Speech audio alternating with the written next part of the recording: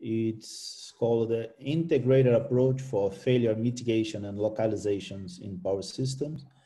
And will be presented by Mr. Chen Liang. He's a PhD student in the Department of Computer and Mathematical Science at Caltech, California. He obtained his bachelor's degree in automation from Tsinghua University, China.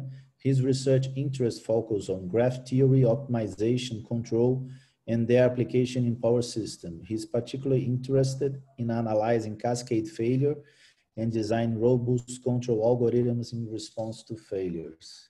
Mr. Liang, you have the floor. Thank you. Can you see the screen? Yep. Sure. Hi, everyone. It's my great honor to talk about our recent work, an integrated approach for failure mitigation and localization. Failures in power systems propagate non-locally. As shown in this figure, the failure sequence of a real blackout in 1996, we see these successive failures happened hundreds of kilometers away from each other. And this non-local propagation makes it particularly challenging to predict, analyze, and control for the failures. The current industry practice relies on simulation-based contingency analysis, which is usually constrained by the computational power. There's also some literature using statistical models based on historical data, but the structural analysis of the cascading failure process is less studied. Conventionally, redundant lines are believed to improve the system robustness since it enhances connectivity during the cascading process and provide alternative paths for the power to flow. However, how well does this strategy work? Is the redundancy really helpful? Can we design a controller that can autonomously respond to failures or disturbances? In this talk, we will introduce a novel approach to mitigate the failures based on novel topology design for failure localization and a new control method for real-time response. Before we talk about the detailed design, let's first talk about our model that we consider. We use a widely used DC model in the cascading failure literature, where we describe failures in stages. At each stage, the power injection is adjusted based on certain balancing rule. And then the branch flow is solved by using these DC power flow equations. Then we check if the branch flow exceeds the line capacity or not, and we trip the overloaded lines at the next stage. For the balancing rules, there's actually a variety of these balancing rules, but the most common one is the following, that the power injection remains the same if the system is still connected. Otherwise, the nodes will proportionally adjust their injections to compensate the imbalance caused by the islanding. With this DC model, we can actually explain the non-locality for the failure propagations. Traditionally, transmission grid is usually composed by several regions, which are operated relatively independently with prescribed power exchanges through these tie lines. If we cluster the region into a supernode and add an edge for each tie line connecting different regions, we can obtain the following reduced graph. A recent work has shown that the failures will propagate globally with these redundant tie lines. However, when the reduced graph is a tree, the failures will be localized within the region itself.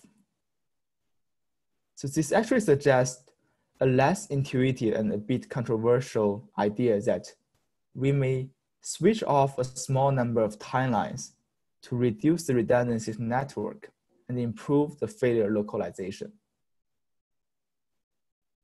But you may already see that the timelines now become vulnerable in this DC model. In fact, there is actually fast timescale dynamics after the line failure, as we show here, the linearized frequency and flow deviations. In this dynamic model, at each stage, the system evolves following these dynamic equations, and we assume that it reaches the new steady state equilibrium at the end of each stage, just as shown in the red figure. This is a reasonable assumption since the line failures usually require some time for heat accumulation. Using this assumption allows us to directly compute the equilibrium point, this one, from some optimization problem without simulating the whole dynamic process. For example, the post-contingency equilibrium can be characterized by the following optimization problem when the droop control is adopted. And this equilibrium precisely recovers the above balancing rule. Therefore, we have the flexibility in the controller design and the corresponding balancing rule. So we may have a better failure mitigation approach with a better control method. Indeed, a recent frequency control algorithm proposed also in PICC called the unified controller can drive the system to the following equilibrium. The first 4 constraints for the unified controller is exactly the balancing rule when the automatic generation control is adopted. Moreover, UC can also enforce the line limit. So compared with AGC, UC responds more actively to the failures so that all line flows are below the rating after failure. So UC can fully stop the failure. I will not talk about the detailed design for the UC, but the main idea is that it derived from a projected primal dual algorithm to solve the left optimization problem.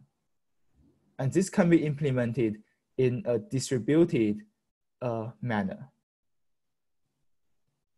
So our proposed approach is to integrate the unified controller and the tree structure. For topology design, we propose to switch off a small number of timelines to create a tree structure at the regional level. This will help to localize the failures. After the topology design, we will implement the unified frequency control over those tree connected regions as a normal operation. And it will respond to disturbances in real time. Let's first look at the topology design. One question is that how to select the timelines to switch off, as there could be multiple tree structures. To deal with this question, we propose to switch off the timelines that with minimal impact to the network. Specifically, we will use this line congestion as a metric to quantify the impact of the switching actions, which is the largest ratio from the post-switching flow to the line ratings. We can use this following optimization problem to find the optimal switching actions with minimal congestion for the post-switching system. One potential issue, however, for this problem is that the feasible set can be exponentially large with respect to the number of regions. To solve this, one heuristic is to recursively split the network by only 2 regions. And this method is very efficient and accurate in our numerical results. Now, after the tree partition, after creating the tree structure, we implement the unified controller for normal operation. When failure happens, it can be classified into 2 types, the severe failure and the non-severe failure, based on the feasibility of the optimization problem. For non-severe failures where the optimization is feasible, the unified frequency control is guaranteed to stop the failure as all the post-contingency flows are below the rating. Moreover, it guarantees that there is no propagation to other regions.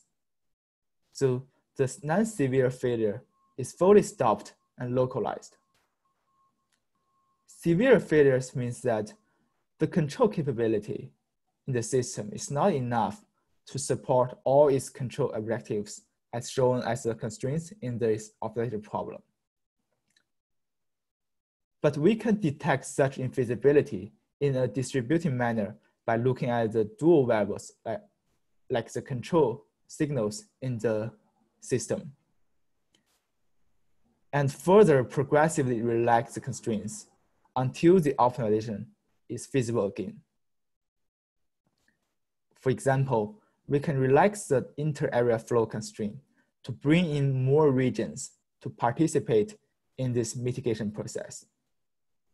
We can also relax the bounds for the controls to allow more load shedding or generation rescheduling. We want to emphasize this relaxation procedure can be designed very flexible. We can systematically design this relaxing procedure to prioritize different objectives. So severe failures can also be stopped and managed. Now, we will show an illustrative demo for the dynamic response of our approach. Here, we use the IEEE 39 bus system. We classify the nodes into two areas, and we switch off the blue lines to create a tree structure for these two areas.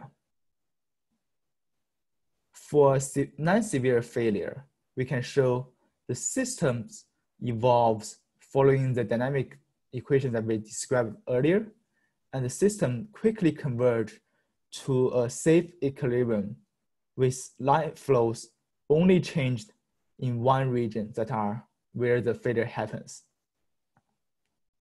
For non-severe failure, we see that the system can quickly detect the infeasibility, and then a relaxation procedure is implemented, and we can finally stop the failure by allowing more load shedding.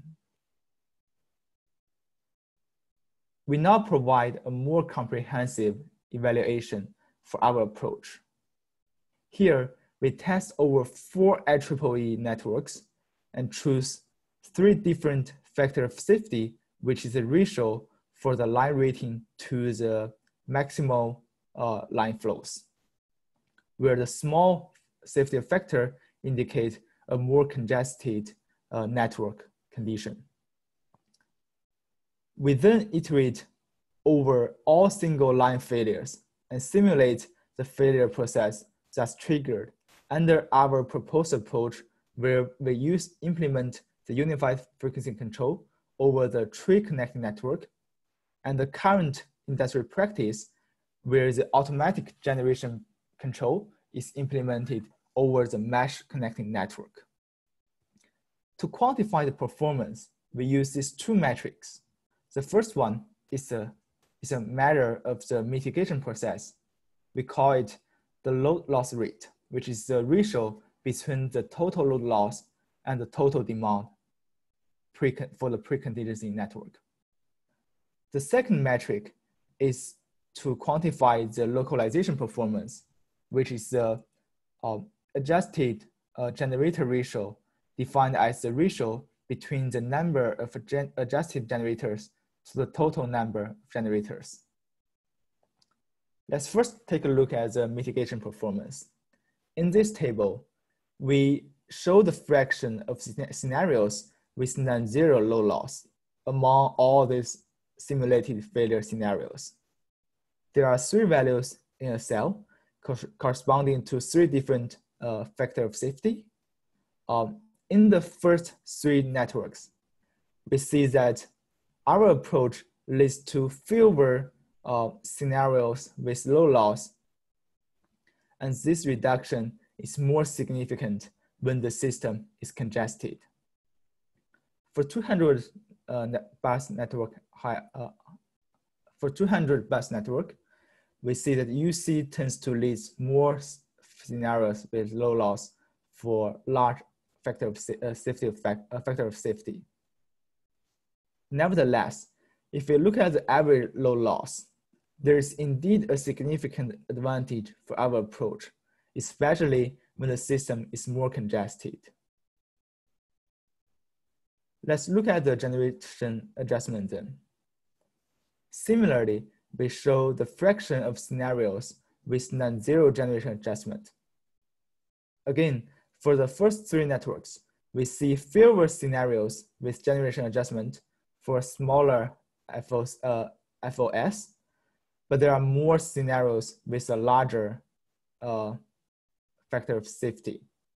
For 200 buses, our approach leads to more scenarios with generation adjustment. But on average, if we compare the average adjusted generation rate, we see UC tends to adjust fewer generators. So in summary, our approach responds more actively to adjust generators and loads, but more locally in response to failures. Even the system congestion level isn't very high, our approach still actively adjusts the generation or load so that you see more scenarios with generator adjustment, but our approach prevents load shedding in more failure scenarios, especially when the congestion level of the system is very high. And this reduction is much more pronounced when the system becomes congested. With that, I would like to conclude my talk, and I'm open to questions now. Thank you for a very interesting presentation.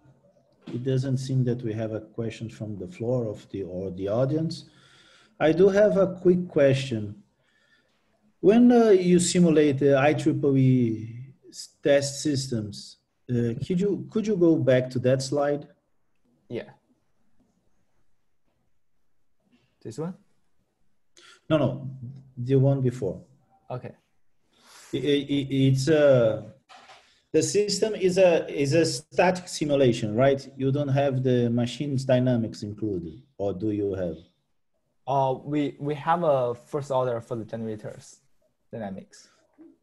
Yeah, because I was wondering if you have the AGR, you should consider whether or not you have a thermal unit or a hydro unit or the kind of unit. It might affect the performance of the system. At least experience has shown that depending on the type of generator, the level of the disturbance may be completely different. I see. In this model, we just use a relatively simple model for the generators, just a first order, like linear dynamics. Yeah, maybe you should consider a more, let's say, fancy generator model, just to see if you reach the same conclusions. I see. That's a very interesting question. Yeah, we can explore this further.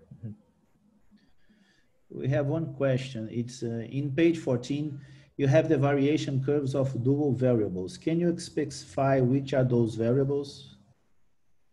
Yeah. So the dual variables, this is actually like, I didn't talk about the detail for the controller design, but let's go back to this slide. This unified frequency controller is like a primal dual update algorithm to solve this optimization problem. And the primal update is through this network itself, and the dual variables is solved in another like communication and control network. The dual variable is basically related to these constraints. And in the simulations, we just actively check the value for the dual variable to check whether there's infeasibility for the system.